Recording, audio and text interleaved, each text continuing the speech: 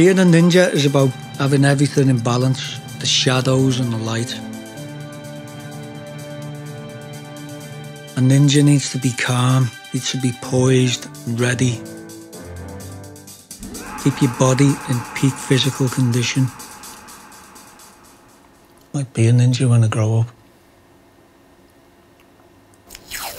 My name's Joel Goldberg. I've got 4 kidneys in my body, but none of them work.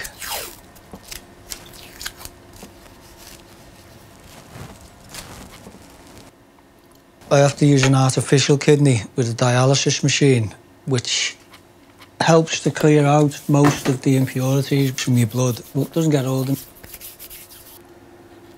I've got a machine at home this time, so I don't have to go to the hospital. It takes 2 hours and 8 minutes exactly. Do it every day. It gives me the time to just let my mind open and wander and let ideas come in. It lets you explore inside your own soul, go to different places. Gives you this chance to go deeper and deeper.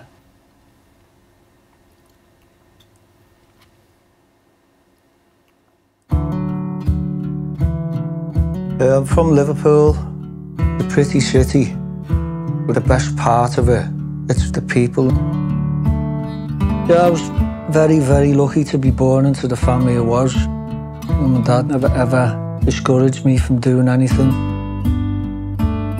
Got 3 younger brothers, I'm the oldest, and they're all mad. We used to get up to all kinds. We drive my mum and dad up the wall.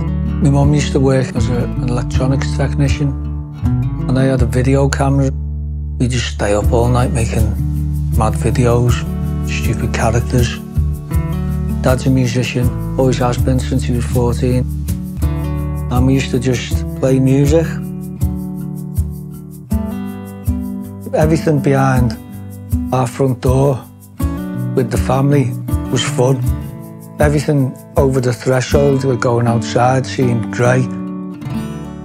From an early age, I never took life too seriously.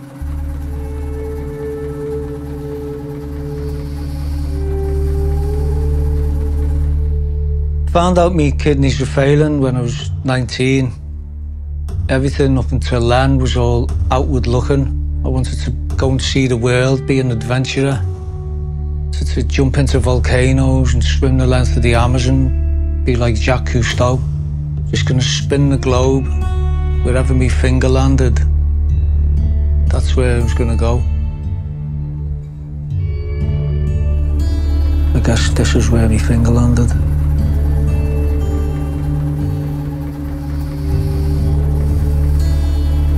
My dad and my brother both donated their kidneys to me. After a while, they stopped working.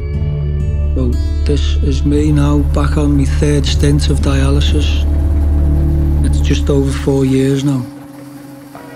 I'm an expert at it.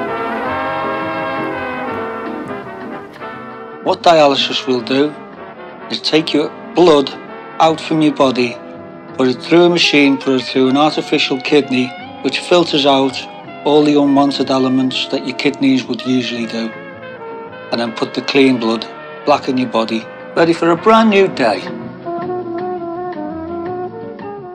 Being on dialysis this time, I thought this isn't going to put me under, it's not going to define who I am. I became determined to throw myself into life as best I can. I can't travel the world, but having a machine at home means I can do so much more on my own doorstep. I've got all this energy and I just need to get it out.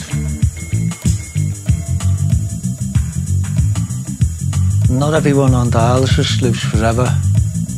My life feels more focused. I get to know what I want to do quicker, what I want to make, who I want to be with, and where I want to go. Throw myself into my music, playing bass in different bands, playing drums, writing my own stuff. Music's just everything to me, really. If I'm not playing it, I'm listening to it. If I'm not listening to it, I'm thinking about it. I've got a fistula in my arm, and it's an artery and a vein stitched together, and then it grows into this big vein which has an increased blood flow, so you get a more efficient dialysis. The blood rushes through it to the rhythm of my own heartbeat. I can hear it dead loud.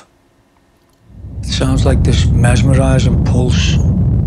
It's like an avalanche, like horses galloping through the waves. Sometimes the rhythm of that dictates the music I'm making.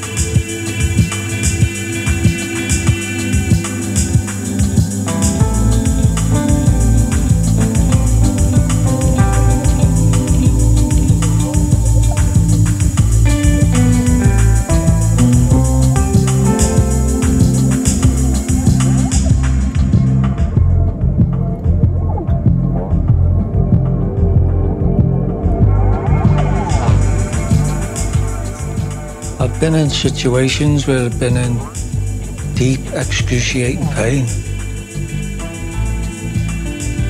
It's like having a scuba tank on your back, which enables you to go to depths that you didn't know were there. And in order to combat the pain, I take myself inside, internally, to a far corner where there wasn't any pain and just sit in that till it's gone.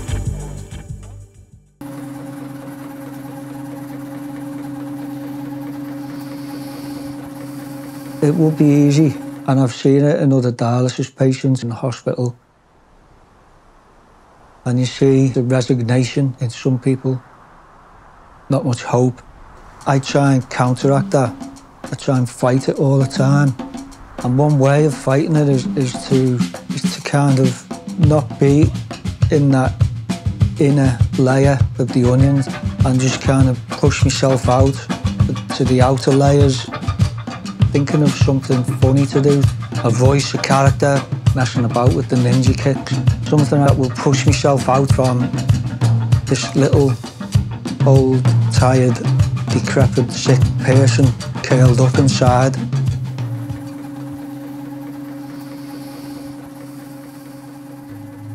Like from the outside looking in, from a woman's point of view, looking at me, there'd be like so many things wrong with me.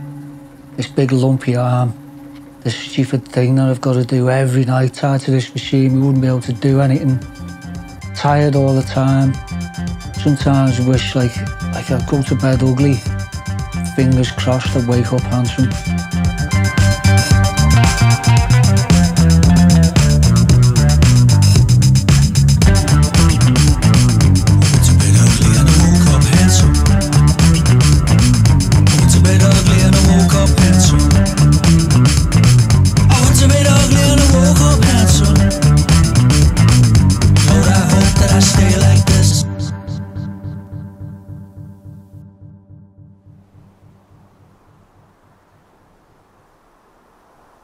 Nobody explains to you the guilt you feel if you have a kidney transplant and it fails. When I had my transplant from my dad, we were both in surgery for about 9 hours. It's very traumatic. When that kidney failed, I thought I'd done something wrong. And I had to call my dad and tell him, and that was one of the hardest phone calls I've ever had to make.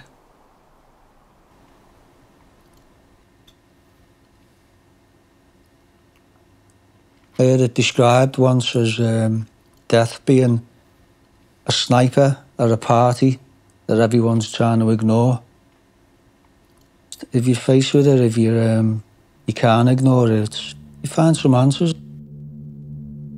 My second transplanted kidney was on the way out. It just felt terrible. My heart kept pulling, like it's trying its hardest to beat, and it stops. And I have to cough to get it going again. And I was getting a bit scared. And I got in bed, I fell asleep, and then I was in this other realm, this other world. But it was like this silver light. Everything was silver, and I could taste and feel and see the air, like all these filaments and particles floating around like silver bits. And then there, the voice, just clear as day, just come in. The voice just said, "You can go now if you want." And I just shot up. But I was like so thankful that I didn't get pulled. It felt like, well, yeah, I still got things to be here for, still want to be here. I was out one night and I saw a fella. He's one of the strangest people I've ever met in my life. And he just looked at me and he went, "Look for the diamond." And I was like, okay, yeah, I'll look for the diamonds. From that point on, I always had this idea in my head, always looking for the diamond. What is it?